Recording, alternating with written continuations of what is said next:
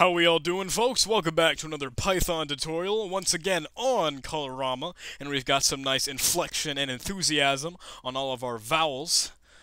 I think I emphasized the V there rather than the O. Oh. Oh well. Oh, so funny. Anyway, we're gonna be talking more about Python in today's video, and in the last video, you actually saw us get to write anyway, some really kind of stupid code.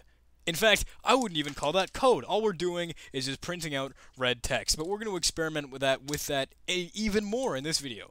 I'm going to get the program that we wrote just last video open up again, and if you guys removed it, that's fine, whatever. It's pretty simple. All we're doing is just printing out red text with the colorama little attribute here, or a little variable, or our string anyway, that actually represents the ANSI code or signal that will change the value of the text here inside of our terminal. We're printing out for.red and then whatever we're going to print here.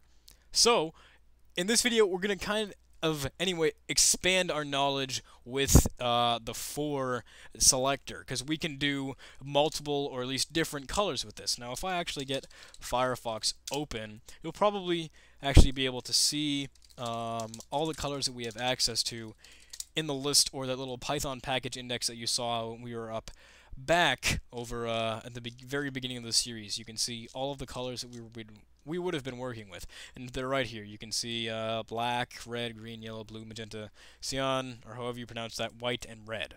I'm sorry, reset. Wow, I can't even read. So those are all the things that we have access to use. So let's change this. We can just say this is colored text, and if I get a terminal open, if I run Python thing, this is colored text. Now Python green, now it's green, that sort of thing. This is very, very simple, you guys. It's a pretty simple syntax, because all it takes is really just changing one portion of your syntax anyway.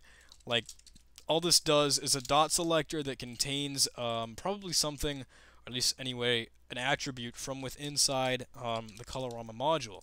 So I'm just going to quickly run through all of the things that we can go through here. Magenta, cyan, cyan looks pretty good. White, now white is what I've already started with, so it doesn't look like any different. And then reset will actually change the foreground back to the initial color of the command line or the environment that you were working in, to what it was when you first started. It resets the variable. That's the value. That's pretty easy enough.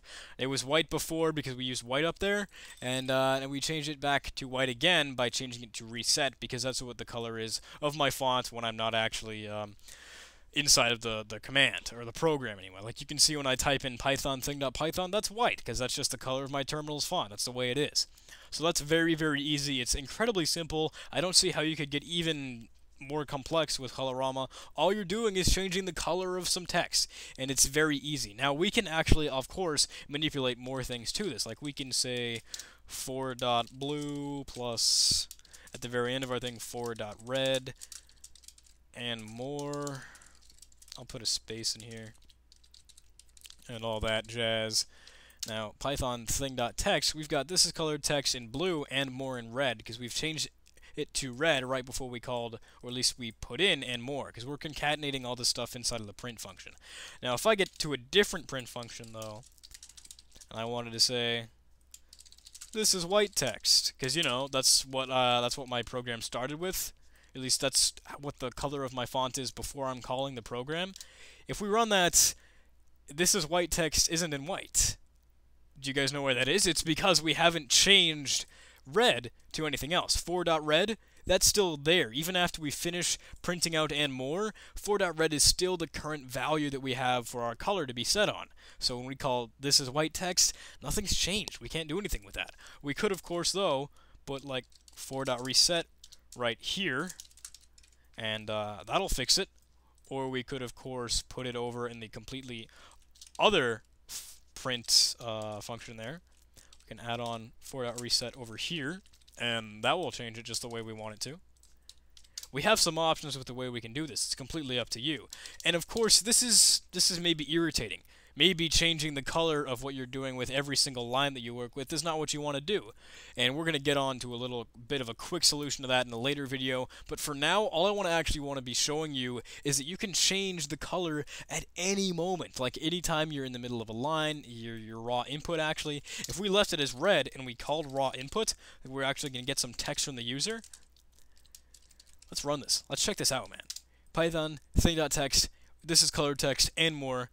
We are still red. So we could actually set up a prompt for them that's in one color and change their input to be another color. It's pretty cool. You've got some options here. You can be really dynamic and make some nice, colorful programs. So, good stuff. Alright. I think I'm all done here. I think I've blathered on about a very simple concept for long enough. I hope you guys, it does kind of make sense to you. All you're doing is just putting this before anything that you're actually typing out. And for those of you that know Python, you can probably very easily tell that all it is a string. This variable represents a string that changes the color of the text inside your terminal, and it's easy. That's all there is to it. It's just string concatenation. Alright, thank you very much though guys, I hope you enjoyed this. It'd be cool if you could like, comment, maybe subscribe, do whatever you guys do. But I hope to see you in the next tutorial. See you later!